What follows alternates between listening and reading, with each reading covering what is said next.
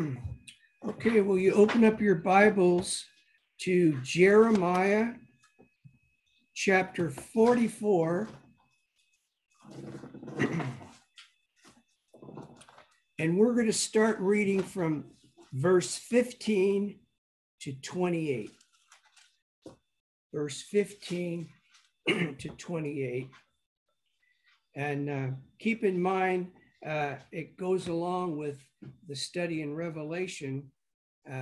When I read this, you'll see how the external church, those that are not saved, are not going to hear what Jeremiah has to say, and they're going to go after their own false gods and their false gospels. So I'm going to start with Jeremiah 44, chapter 44, verse 15. Before we start, let's bow in prayer. Heavenly Father, we thank you for your holy word that speaks to our heart. We thank you for those listening, Father. May we grow in grace and knowledge of our Lord Jesus Christ as the Holy Spirit gives the increase and teaches us the deep things of God as we look into your holy word. We thank you for saving us from the lake of fire, washing our sins in the blood of our Lord Jesus. Many are called, few are chosen. Thank you for all those names that are written in the book of life before the foundation of the world. We give you praise and honor, Father. In Jesus' name we pray. Amen. Okay, verse 15. Then all the men which knew that their wives had burned incense unto other gods, and all the women that stood by, a great multitude, even all the people that dwelt in the land of Egypt and Pathros, answered Jeremiah, saying, As for the word that thou hast spoken unto us in the name of the Lord, we will not hearken unto thee, but we will certainly do whatsoever thing goeth forth out of our own mouth, to burn incense unto the Queen of heaven, and to pour out drink offerings unto her, as we have done, we and our fathers, our kings and our princes, in the cities of Judah and in the streets of Jerusalem. For then we had plenty of victuals, and were well, and saw no evil. But since we left off to burn incense to the Queen of heaven, and to pour out drink offerings unto her, we have wanted all things, and have been consumed by the sword and by the famine. And when we burned incense to the Queen of heaven and poured out drink offerings unto her, did we make her cakes to worship her and pour out drink offerings unto her without our men? Then Jeremiah said unto all the people, to the men and to the women and to all the people which had given him that answer, saying, the incense that ye burned in the cities of Judah and in the streets of Jerusalem, ye and your fathers, your kings and your princes, and the people of the land, did not the Lord remember them, and came it not into his mind, so that the Lord could no longer bear because of the evil of your doings, and because of the abominations which ye have committed. Therefore is your land a desolation, and an astonishment, and a curse without an inhabitant, as this day, because you have burned incense, and because you have sinned against the Lord, and have not obeyed the voice of the Lord, nor walked in his law, nor his statutes, nor in his testimonies. Therefore this evil has happened unto you as at this day. Moreover, Jeremiah said unto all the people and to all the women, hear the word of the Lord, all Judah that are in the land of Egypt. Thus said the Lord of hosts, the God of Israel, saying, ye and your wives have both spoken with your mouths and fulfilled with your hands, saying, we will surely perform our vows that we have vowed, to burn incense to the Queen of heaven and to pour out drink offerings unto her. Ye will surely accomplish your vows and surely perform your vows. Therefore hear ye the word of the Lord, all Judah that dwell in the land of Egypt. Behold, I have sworn by my great name, said the Lord, that my name shall no more be named in the mouth of any man of Judah in all the land of Egypt, saying, the Lord God liveth. Behold, I will watch over them for evil and not for good. And all the men of Judah that are in the land of Egypt shall be consumed by the sword and by the famine, until there be an end of them. Yet a small number that escape the sword shall return out of the land of Egypt into the land of Judah, and all the remnant of Judah that are gone into the land of Egypt to sojourn there shall know whose word shall stand, mine or theirs. Okay, we just read to verse 28. Turn over to Revelation now, and we're going to continue our study. We're in chapter 3. We didn't quite finish verse 8. And if you remember, last week, we looked at some of this language. I know thy works, and I have set before thee an open door. No man can shut it, for thou hast a little strength and has kept my word and has not denied my name.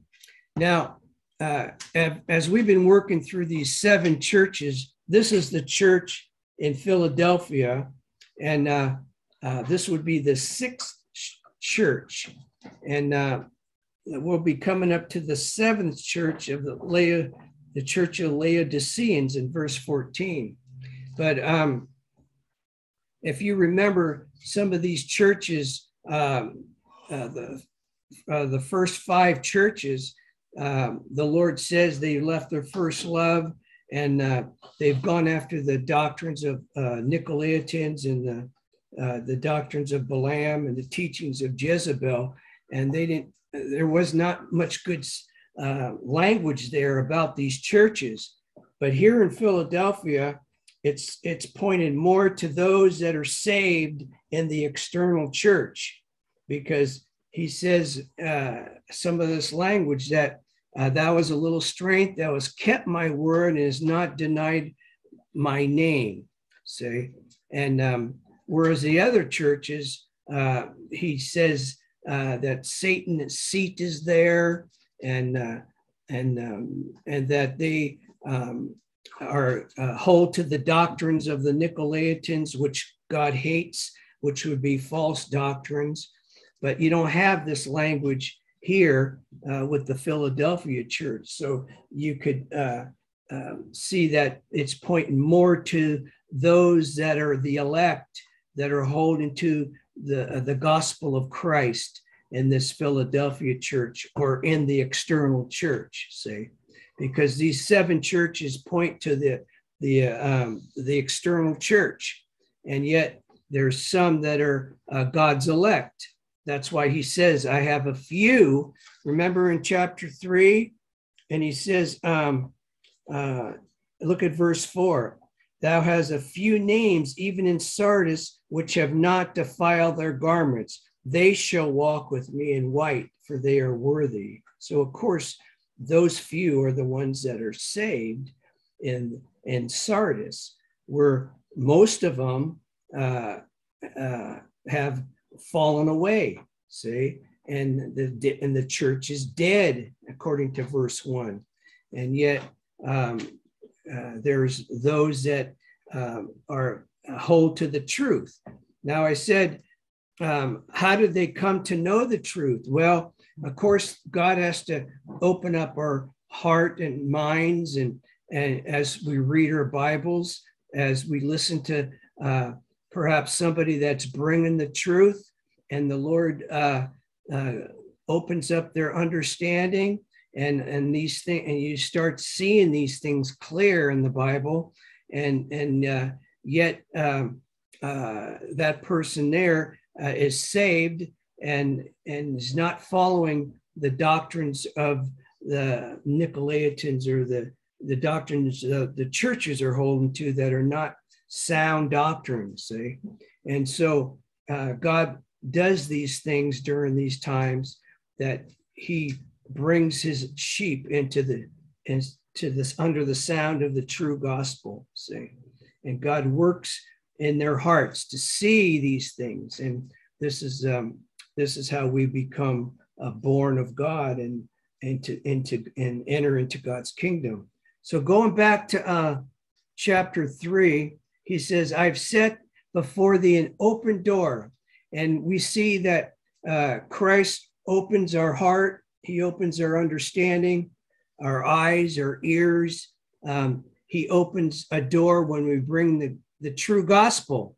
It says the door is open. Remember, Jesus is the door. In John chapter 10, verse 9, he says, I am the door, and no man can shut it. So when you're bringing the true gospel, it says the door's open, and God could bring his elect into that door, into the kingdom, as the true gospel goes forth. And no man can shut it, for thou hast a little strength and has kept my word. Now that word kept in the Greek, it means to watch, to guard, keeping the eye upon. And I just want to show you how it's used. Go to John 14, verse 23. John 14 and then verse 23.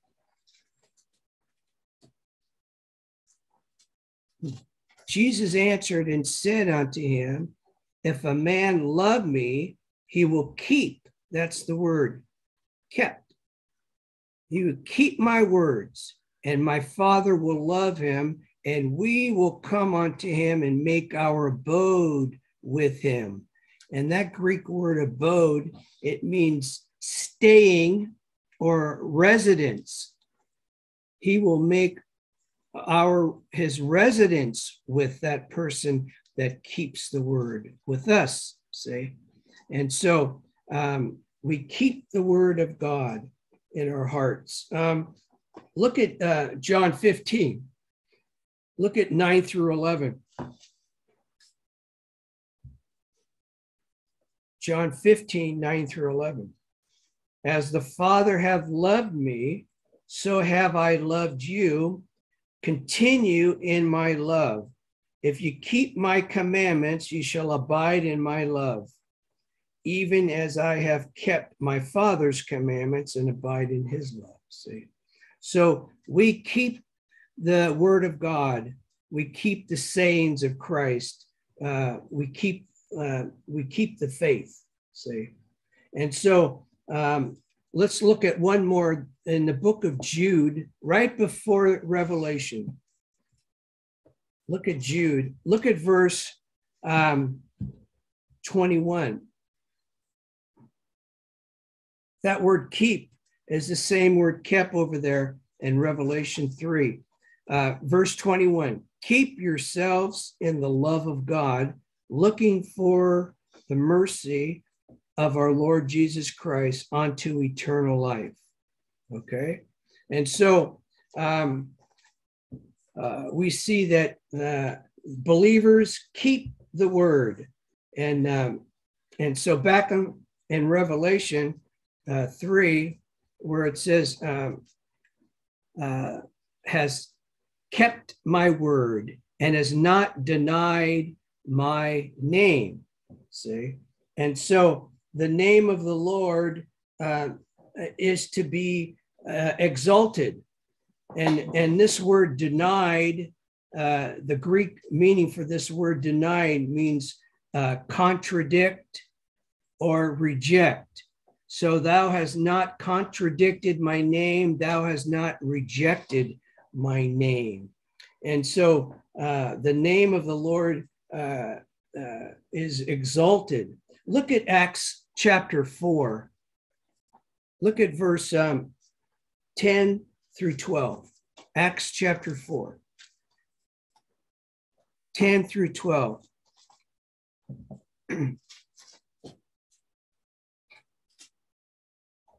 Be it known unto you all and to all the people of Israel that by the name of Jesus Christ of Nazareth, whom ye crucified, whom God raised from the dead, even by him does this man stand here before you whole. See, by the name of Jesus Christ, the Lord Jesus Christ. This is the stone which was set at naught of you builders, which has become the head of the corner. Neither is there salvation in any other, for there is none other name under heaven given among men whereby we must be saved. See, the name of the Lord Jesus Christ is salvation. And so you here in Revelation, thou hast not denied my name. See, I want to go also to Ephesians chapter 1.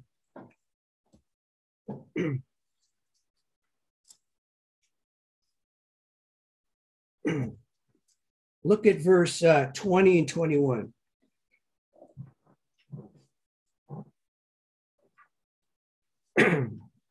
Ephesians 1, 20 and 21. Which he wrought in Christ when he raised him from the dead and set him at his own right hand in heavenly places, far above all principality and power and might and dominion and every name that is named, not only in this world, but also in that which is to come. See, the name of Christ, every name that is named, far above every name that is named. So the name, the Lord Jesus Christ, is salvation. And yet, during these times of great tribulation, you'd be surprised, some of these ministers, if you happen to listen, which sometimes I wonder some about if they're going to even mention the Lord Jesus Christ, and I don't even hear them say the name of the Lord Jesus Christ. And so it's really something how all this is being fulfilled. If you remember in Jeremiah, go back to Jeremiah 44. If you caught that verse that I read, it says he's going to take his name right out of their mouth, those that had a false gospel and weren't preaching the truth. Look at Jeremiah 44 and verse 26. Therefore, hear ye the word of the Lord, all Judah that dwell in the land of Egypt. Behold, I have sworn by my great name, said the Lord, that my name shall no more be named in the mouth of any man of Judah in all the land of Egypt, saying the Lord God liveth. See? So God takes his name out of the mouth of these false prophets. And as it says right there, my name shall no more be named in the mouth of any man of Judah in all the land of Egypt. Because you remember, they were going to offer sacrifices to the queen of, as it says, the queen of heaven, in verse 17 there. And of course, it's false gods, false gospels. And you find these ministers today that are going after false gospels. You don't hear the Lord Jesus Christ out of their mouth.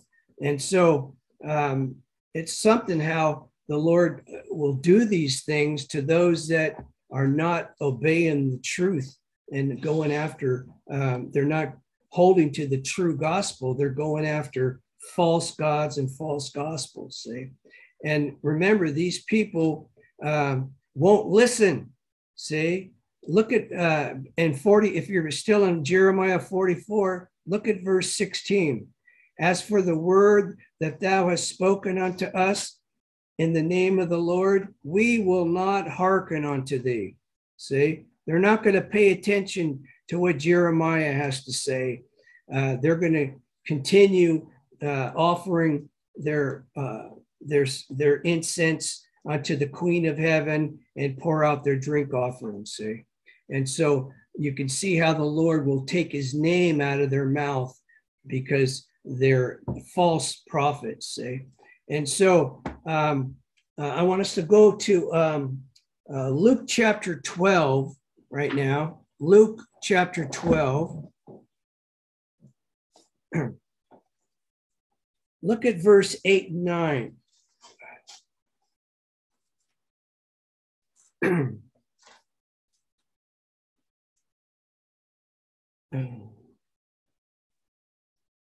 Also I say unto you, whosoever shall confess me before men, him shall the Son of Man also confess before the angels of God. But he that denieth me before men shall be denied before the angels of God. Remember, he says to the Philadelphia church, this is the contrast.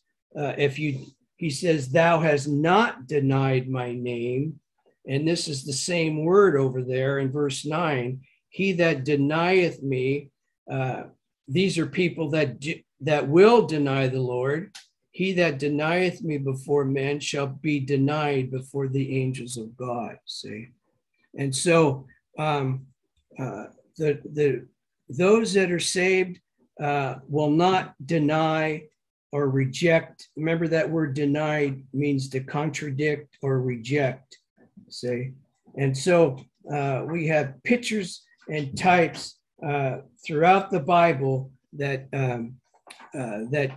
teaches us spiritual things, spiritual things. Now, I want us to go over, take a moment to go over to Genesis. Go to Genesis 18. Genesis chapter 18.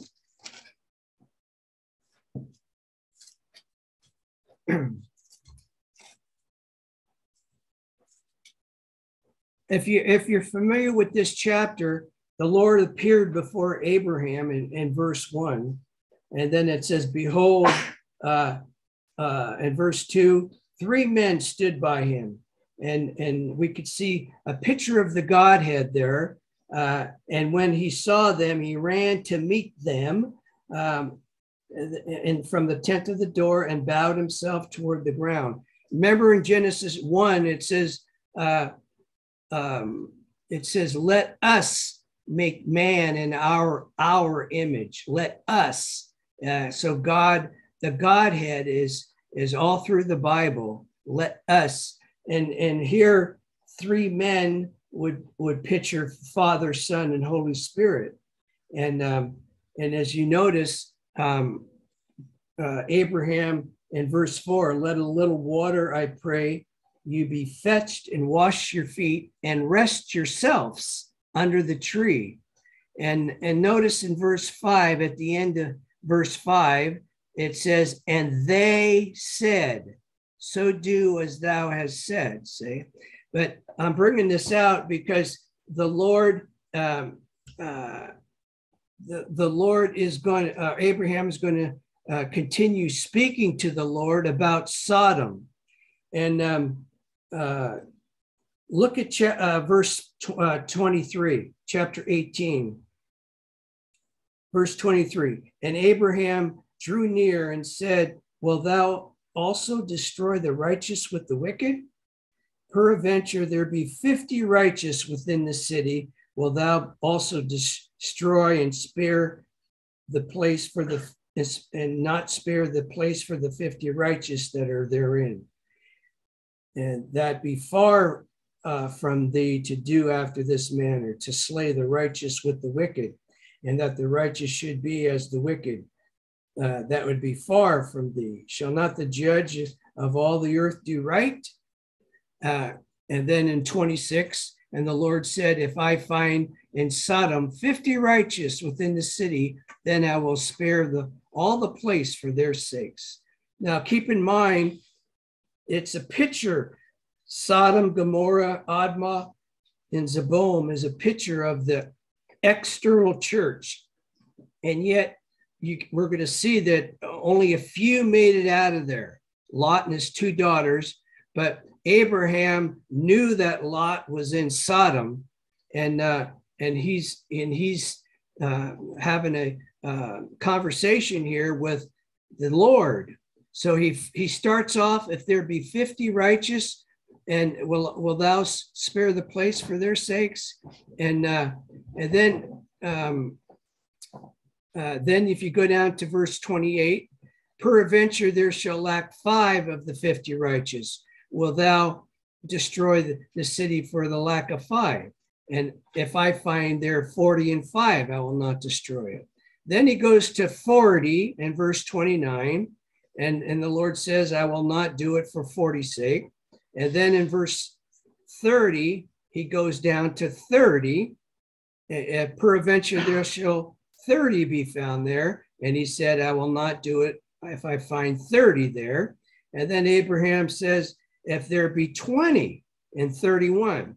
And he said, behold, now I have taken upon me to speak unto the Lord. Peradventure there shall be 20 found there. And he said, I will not destroy it for the 20's sake.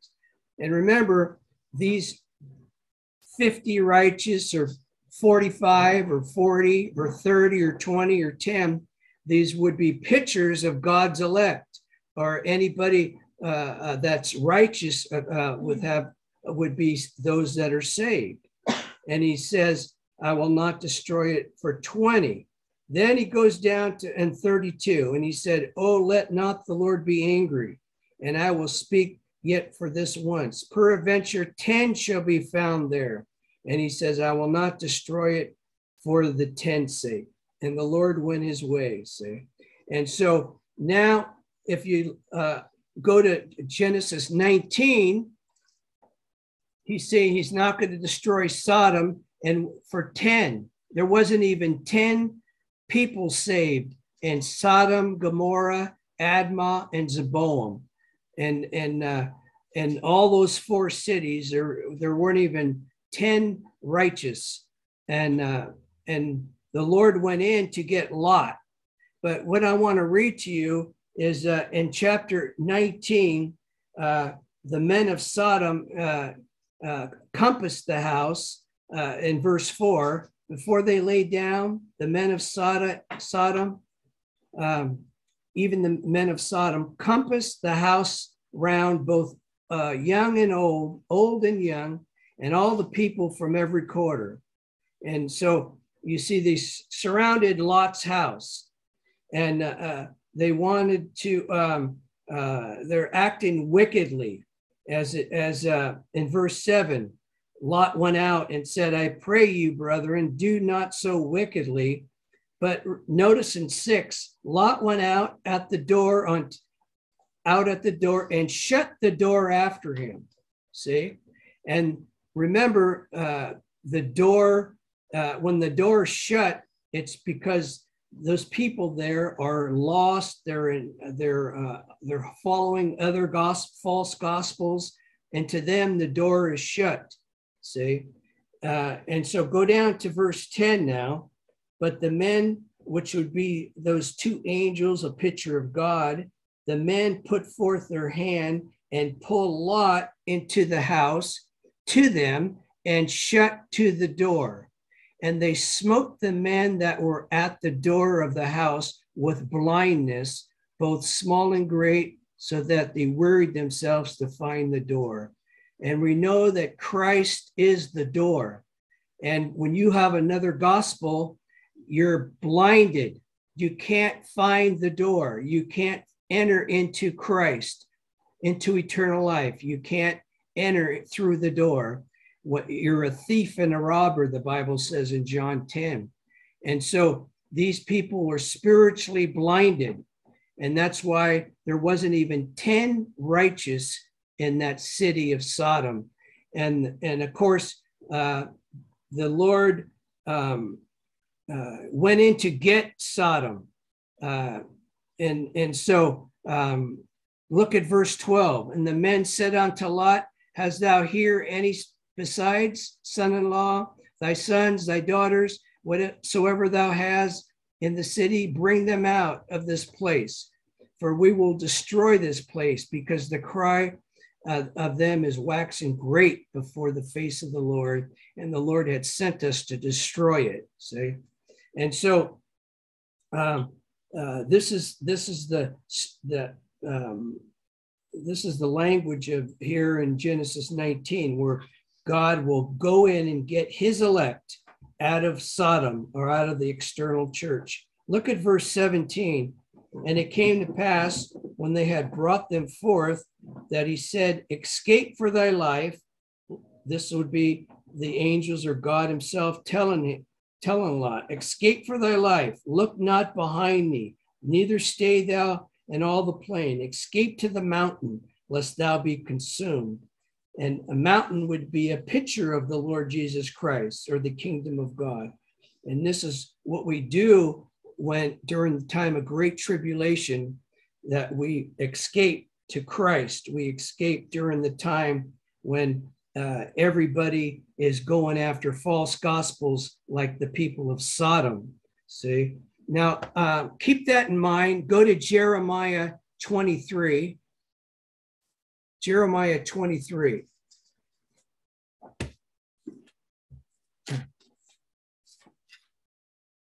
Look at Jeremiah 23. I'm going to read 1 and 2. And then I'm going to read verse 14. Jeremiah 23. Woe be unto the pastors that destroy and scatter the sheep of my pasture, said the Lord. Therefore, thus said the Lord God of Israel against the pastors that feed my people, ye have scattered my flock and driven them away, and have not visited them. Behold, I will visit upon you the evil of your doings, said the Lord. See? And so God has given us insight that during the great tribulation, the pastors and ministers in the churches that are going after false gospels, or the doctrines of demons, or Nicolaitans that we're reading in Revelation, they're leading, as it says here, they scatter the sheep of my pasture, see? And look at verse 14. I have seen also in the prophets of Jerusalem a horrible thing. They commit adultery and walk in lies. They strengthen also the hands of evildoers, that none does return from his wickedness. They are all of them unto me as Sodom, and the inhabitants thereof as Gomorrah. See? And so you see Sodom and Gomorrah is a picture of those that have gone astray and have gone after false doctrine, false gods. See? And so I want to show you something else. Go to Jude, just before the Revelation there. Go to Jude. Look at verse 7.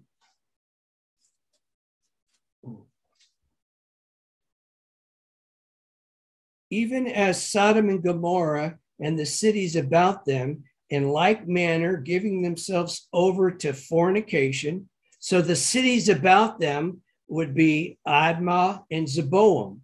So you have the 4 cities there, Sodom, Gomorrah, Admah, and Zeboam. So the cities about them, in like manner, giving themselves over to fornication and going after strange flesh, which would be false gospels. See? Because remember, Jesus says, he that eateth my flesh and drinketh my blood has eternal life, everlasting life. And if it's strange flesh, it would be a false gospel, see? And this going after strange flesh are set forth an example, suffering the vengeance of eternal fire. And you see, this is the condition of the great tribulation, the nature during the time of the end, where Sodom and Gomorrah are pictures and types of the churches, and they're going after strange flesh. And I want to go to finish it off by going to Luke 17. Look at Luke 17. Look at verse start with verse 26. I'll start with verse 25. Remember that word denied in the Greek, it means rejected, contradict or rejected. And there's going to be many that are going to deny the Lord's name or reject his name. And look what it says here in Luke 17:25. But first must he suffer many things and be rejected of this generation. And as it was in the days of Noah, so shall it be also in the days of the Son of Man. They did eat, they drank, they married wives, they were given in marriage until the day that Noah entered into the ark, and the flood came and destroyed them all. Now, a little bit, I mentioned last week that Noah was a preacher of righteousness and nobody listened to him. And there was only 8 that were saved during that time. But to get the spiritual understanding in verse 27, they were eating and drinking false gods, marrying false gods. The Bible teaches these things, see? They were given in marriage until the day that Noah entered the ark, the flood came and destroyed them all. So hidden in here in days of Noah is a picture of the great tribulation, what to expect near the end of time. Now look at verse 28. Likewise also, as it was in the days of Lot, they did eat, they drank. Well, they are the ones of Sodom and Gomorrah. They did eat and drink false gospels. They went after strange flesh, see? They bought, they sold false gospels. They planted and they built upon their false gospels. They weren't saved. Remember, Abraham says, if there are 10 righteous, will you destroy the city? And he says, I wouldn't for the 10. There wasn't even 10 saved in those 4 cities. See, there was only 8 saved on the ark, and everybody outside the ark perished. And here in Sodom and Gomorrah, 4 cities and only 3 made it out, was Lot and his 2 daughters. And so, as it says here in verse 28, likewise also it was in the days of Lot. They did eat, they drank, they bought, they sold, they planted, they builded. And the same day that Lot went out of Sodom, it rained fire and brimstone from heaven and destroyed them all. See?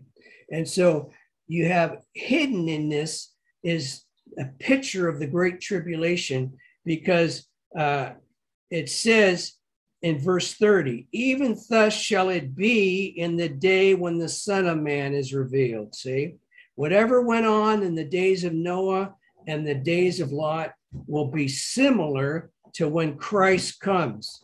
See, and what went on there?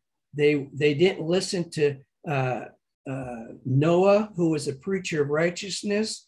They've held to their false gospels. Then even Lot, he told them, up out of this place, and they didn't listen to him. And they went after false gospels, see? And this is a picture of what to expect in the churches as Satan takes his seat in the churches, see, during the time of the end, when we know that at the end of the Great Tribulation, the Lord Jesus will return. And so he says these things, and then again in verse 30, even thus shall it be when the day when the Son of Man is revealed. So God gives us spiritual understanding of what took place in the days of Noah and the days of Lot to give us insight into the Great Tribulation. If you see that, see, and that's why I said, when he says they did eat, they drank, why do we have to know that? He's not talking about they ate physically or they drank physically. It's spiritual language. They're eating and drinking false gospels. See, they buy and they sell false gospels, like it says in Revelation 13, that those that had the mark of the beast, they're the ones that buy and sell. And here in verse 28, it says they bought and they sold. See, what are they buying and selling? False gospels. They're trying to push their false gospels on other people. And this is why the ministers that are caught up in these false gospels are trying to sell their false gospels to the people that are there. And if they buy into it, they're going to end up like those outside of the ark, or those that are that perished when God rained fire and brimstone from heaven and destroyed them all. See, and remember, those people were blinded; they couldn't find the door. Okay, and that's Christ. And so, since I'm on this, I want to share something with you. Go to Matthew chapter 12. You know, we live in a wicked world, and we hear things. It seems like daily or whatever. But and we think, what's going on? Well, the Bibles will tell us what's going on. If you go to Matthew chapter 12, look at verse 43 through 45 there. When an unclean spirit is gone out of a man, he walketh through dry places. Of course, that unclean spirit is Satan, and he walketh through dry places, which means a man that is not saved. Dry places is somebody that's not saved. When a person becomes saved, Jesus says, out of his belly shall flow rivers of living water. But here, it's a dry place. Satan can enter into people that are not saved. See, he walketh through dry places, seeking rest, and findeth none.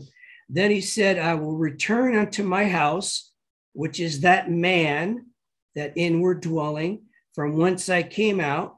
And when he's come, he findeth it empty, swept, and garnished. That person has not the Holy Spirit in them. He's not saved. Then goeth he and taketh with himself 7 other spirits more wicked than himself, and they enter in and dwell there. And the last state of that man is worse than the first. Even so shall it be also unto this wicked generation. And so what it's teaching here is the last state of this last generation before the end of time will be more wicked than the first, because this word 7 other spirits would be the complete perfection of Satan's wickedness.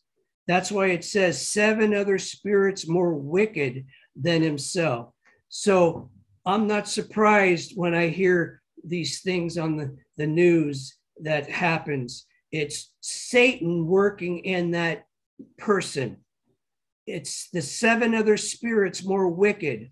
And of course, they try to attribute it to mental illness or some other thing, which the Bible says right here, it's Satan's wickedness during the time of the end, see, to do such things, wicked things that people do to themselves.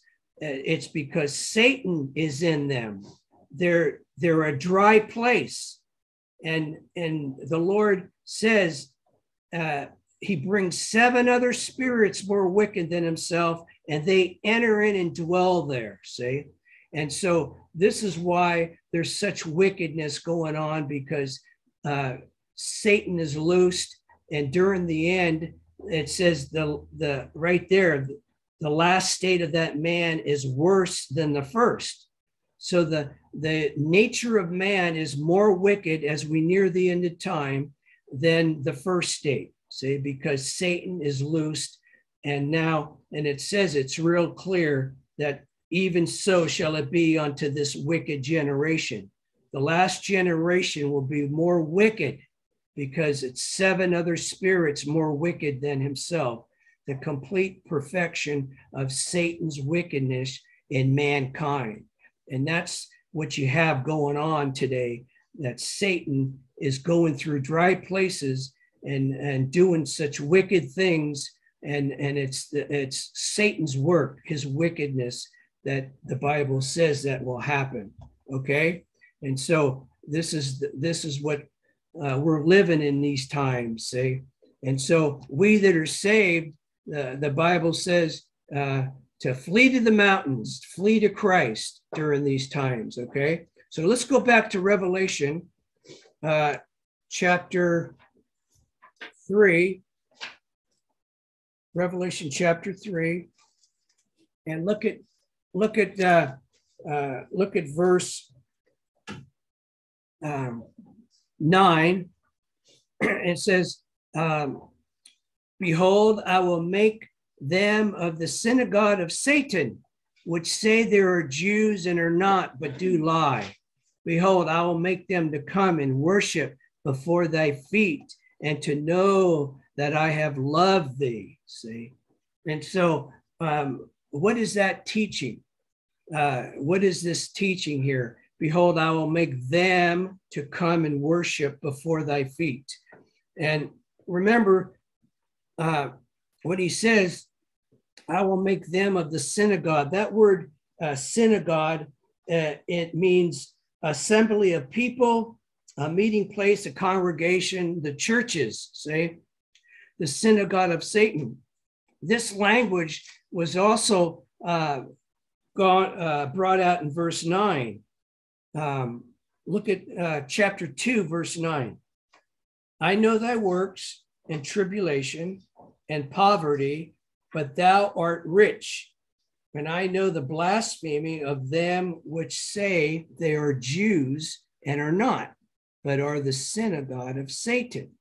Now, if you do a study on why does he say, which say they are Jews? Remember, we look for the spiritual teaching, see? And just flip over to Romans chapter 2, and God gives us the definition of one that's a Jew. Look at chapter 2 of Romans. Look at verse 28 and 29. Romans 2. For he is not a Jew, which is one outwardly, neither is that circumcision, which is outward in the flesh. But he is a Jew, which is one inwardly, and circumcision is that of the heart and the spirit, and not in the letter, whose praise is not of men, but of God. So spiritually, we're Jews because we have been circumcised of the heart by the Spirit of God, like it says in Ezekiel. So spiritually, we're Jews, we're Christians, we're Jews. And when Jesus died, they wrote Jesus, King of Nazareth, King of the Jews, see? And he's King of those that have been circumcised, that of the heart. That means every one of us that has been born of God spiritually would be a Jew, spiritually speaking.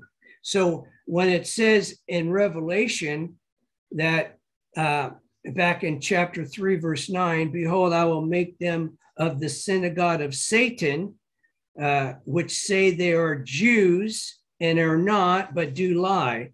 They're saying that they're believers. They're saying that they're Christians, if you will, say, children of God, and they're of the synagogue of Satan, say, and it says right there, they're not.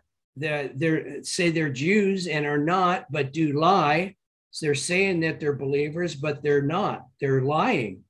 And they have another gospel, see? And he's saying, behold, I will make them to come and worship before thy feet and to know that I have loved thee, see?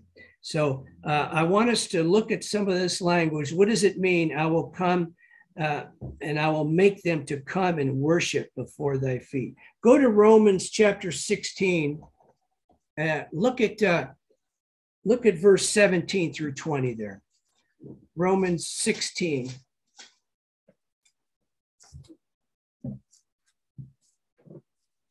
(17 through 20).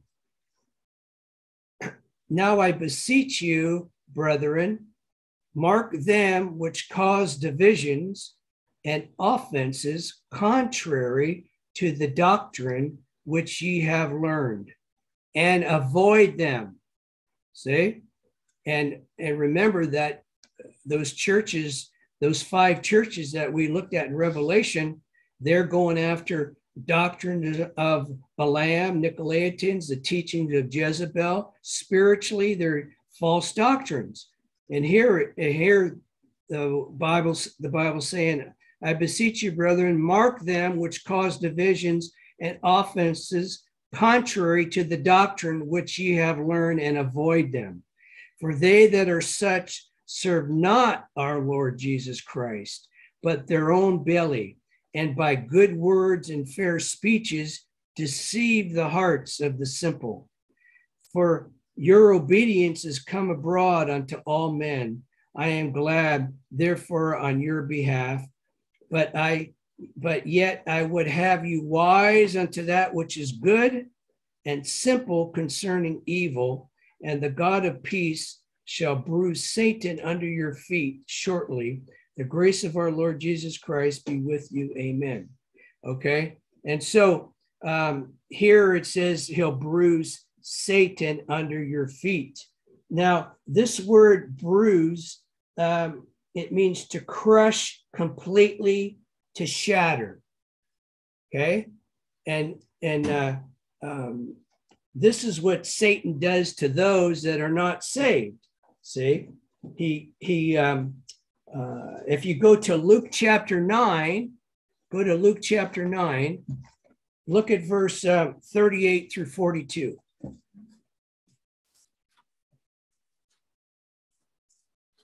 Luke chapter 9, look at 38.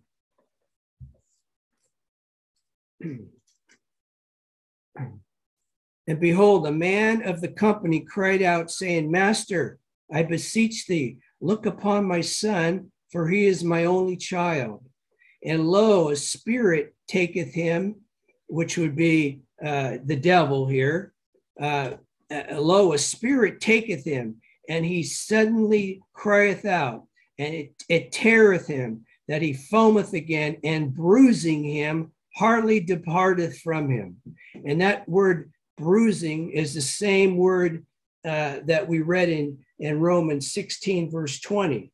It means to crush completely, to shatter.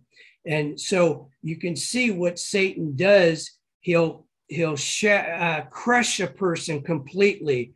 He'll bruise him and shatter his life, whether it's through drugs or alcohol or whatever they do, suicide. He'll enter somebody, like I said, he goes through dry places, and he'll shatter that person's life completely. As it says here, that word means to crush completely. This is the nature of Satan. He wants to take your life if he can, because he knows he's going to be cast into the lake of fire. So if he can take somebody's life, he's going to do that. So that person there will end up in hell with Satan. See, remember, Satan is a spirit, and he'll be cast into the lake of fire, the Bible says in Revelation. And so when somebody's under Satan's power, that person it teareth him, and he bruises him, and hardly departeth from him. And then verse 40, and I besought thy disciples to cast him out, and they could not. And Jesus answering and said, O faithless and perverse generation, how long shall I be with you and suffer you? Bring thy son hither. And as he was yet coming, the devil, that's the same as it says in verse 39, lo, a spirit taketh him. Now God's saying it's the devil, and he was yet coming. The devil threw him down and tear him. And Jesus rebuked the unclean spirit and healed the child and delivered him again to his father. Only the Lord Jesus can cast out or rebuke that devil, see? and we're no longer in Satan's dominion. We're no longer dry. Now we have the water of the gospel, the Holy Spirit in us, and Satan can never enter a child of God, okay? He can never enter a child of God. The Holy Spirit is in us. God is in us, both to will and do of his good pleasure. And so remember that Satan can never enter into a child of God, someone that has been saved. And the Holy Spirit, remember I read you John 14, Jesus says, my Father and I will come and make our abode, our residence with you. And God does a good job when he casts out the devil. That devil never comes back into that person again, because that person now is saved, and now God lives and resides in that person. Okay, it's comforting to know that when God's in us, that evil Satan or that devil cannot enter into a child of God. That's why we know Judas wasn't saved, because it says Satan entered into Judas. Say he wasn't born again. And so it's comforting to know that God is in us. And so I want to finish by reading a verse, and we'll have to pick it up next time, Lord willing, and finish some of the language in verse 9. But I want us to finish by going to Philippians. Go to Philippians.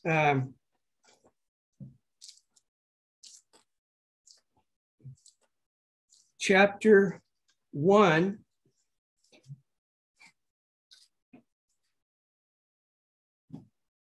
I want to read chapter 1. I want to read verse 6. Being confident of this very thing, that he which hath begun a good work in you will perform it. Or that Greek word means finish, to complete. Will finish to complete it. Will perform it until the day of Jesus Christ. See?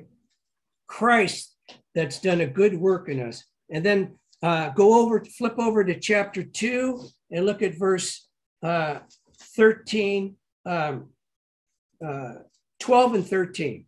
And that should do it. I'm going to read chapter 2, 12 and 13. Wherefore, my beloved, as ye have always obeyed, not as in my presence only, but now much more in my absence, work out your own salvation with fear and trembling. For it is God which worketh in you, both to will and to do of his good pleasure. See? God is in us. Praise the Lord that we are saved. So Lord willing, next week we'll pick it up in verse 9.